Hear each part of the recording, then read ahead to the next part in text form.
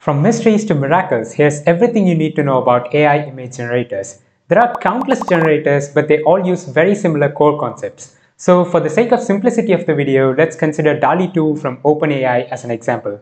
And we shall talk about Stable Diffusion a little bit later because there are some interesting things about it. So this is the overall procedure for generation of images in DALL-E 2. We shall learn them one by one.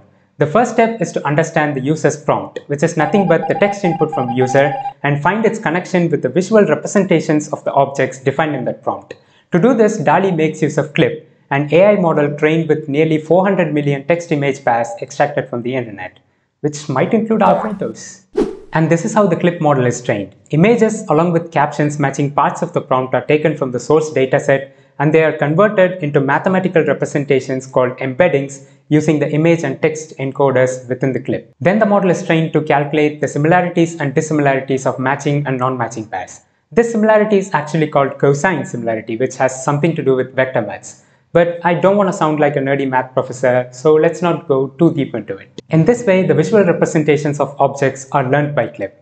By the way, click that subscribe button if you want to learn tech stuff like this. That would help me a lot. The encoders inside CLIP are used to generate text and image embeddings from the user prompt. However, the image embeddings generated in this stage is not yet finalized. It is moved on to the next stage called prior. DALL-E uses another model called Diffusion model as the prior, which is nothing but a step-by-step process of adding gradual noise to the image until it becomes unrecognizable from the original one like this, and then it tries to recreate the original image back from that full noise. This way, it learns the individual details of the image embeddings, and then it gets the ability to generate images from the text prompt. The reason to use prior is because based on an experiment from the authors of DALL-E, using prior resulted in better images, and removing it would remove the ability to generate variations of images, and it would just repeat the image results repeatedly for a given prompt. So this is the reason why DALL-E can produce up to like 4 images for a single prompt, and every time the results are unique. Now back to the architecture, we have every encoded data required in hand,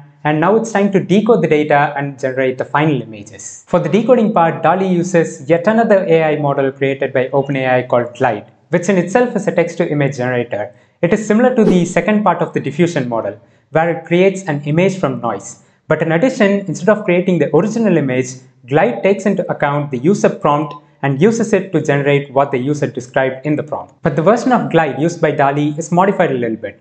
During the step-by-step image generation process, it makes use of the user prompt as well as the CLIP text and image embeddings from the encoding process to get the most out of them and create awesome, perfectly matching images. And it performs way better in terms of accuracy and results when compared to the original version of Glide.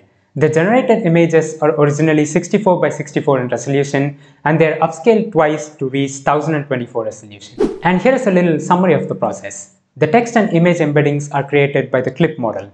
However, the final image embeddings are created by the diffusion prior to let the model know how to create the images from scratch based on the user prompt.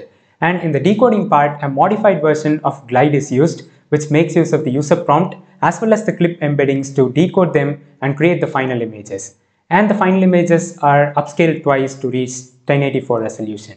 Even though the models used inside like CLIP and Glide are completely open source, DALL-E 2 is still closed source because it seems like they've put in a lot of restrictions to prevent creation of abusive and harmful content, which if made open source will make those restrictions absurd. Also, Microsoft is investing billions in OpenAI, and we can already see them implementing the features of ChatGPT and DALL-E across their products like Bing and Edge, which I think will give them a slight edge over Google, pun intended. The future of DALL-E seems completely bright as this light. Did you expect that rhyming? Never mind.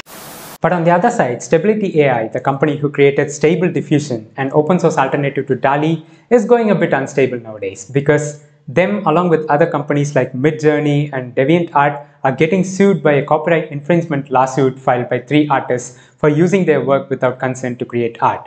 And Stability AI is getting a special lawsuit treatment from Getty Images for using their images. You can literally see the watermark in those generations. By the way, on the positive side, here are some of my crazy AI creations. And I was able to take a photo in front of the Eiffel Tower while being at home. So this AI thing is interesting and terrifying at the same time. Thank you so much for watching. Share this video to spread the knowledge, and see you next time.